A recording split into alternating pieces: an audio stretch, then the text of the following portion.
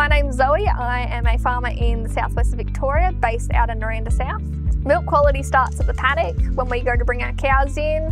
As soon as we head into that paddock, we're looking for any cows that aren't in their normal place. If a cow's the first cow out usually and she's hanging back till last, it sort of signifies to us that maybe she's not feeling great, she's not healthy. We're looking for any cows that maybe have a swollen quarter while they're coming in, and we're looking for any lame cows or cows that are just unhappy in themselves. As we're coming down the track, we're looking for any problems on the track itself, or nothing's come up from the subsurface of the track. As we get towards certain things like our underpasses or corners in the track, we're making sure that there's nothing that's being dragged across them or that our underpass isn't full. As they're coming into the yard, we're trying not to push them in, we're trying to let them come in nice and happily.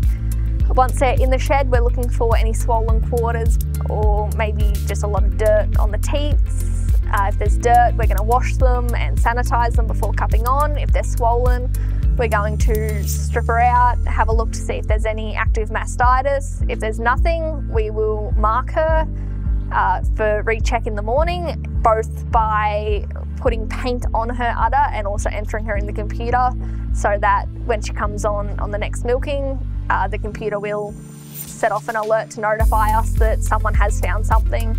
Once they're heading out and after they're milked, every cow gets sprayed with an iodine-based teat spray.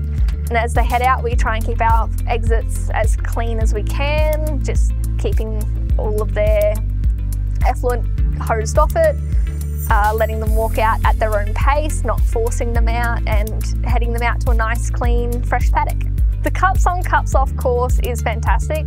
I've been lucky enough to do it twice, and I would happily do it again and again. As the dairy industry discovers more things about cows, the course is updated, there's always new information, and it doesn't matter who you are, there's always more to learn.